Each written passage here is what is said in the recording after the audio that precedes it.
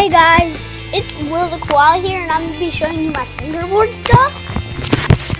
So right here in our box, we have our fingerboards. Now this is my brother's, and I don't know if I put mine back in here.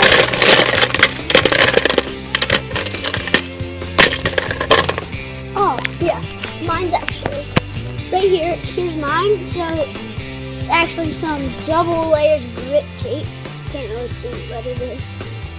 Got some heat-up fingerboards. And this video is not sponsored. We have a lot of tech decks, and but we ordered some new ones. Yeah, so that's your box.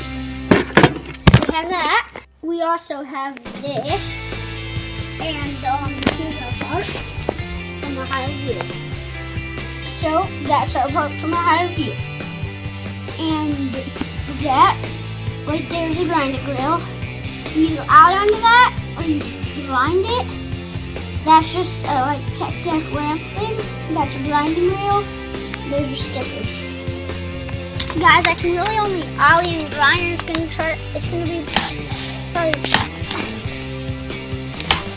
I just ollie. So then here's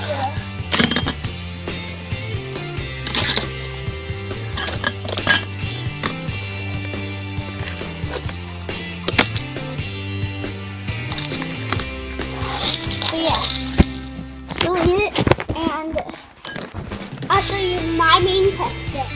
Here is my main tech deck. Here is the back of my main tech deck. Now, for starters, I would recommend tech decks.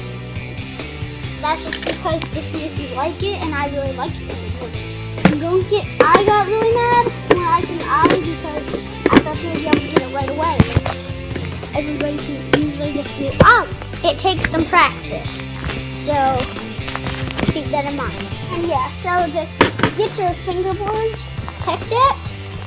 And if you like that, if you really like them and you want to keep doing fingerboarding, get some more professional ones. Like this is double layered grip tape only for one reason. Not because I wanted more grip tape, it's because the first time I put it on horribly and there was like wood, there was like the actual bottom of here showing, right like down there. And yeah, so it was just horrible. And like, we set this up by ourselves, like we put it together. So yeah.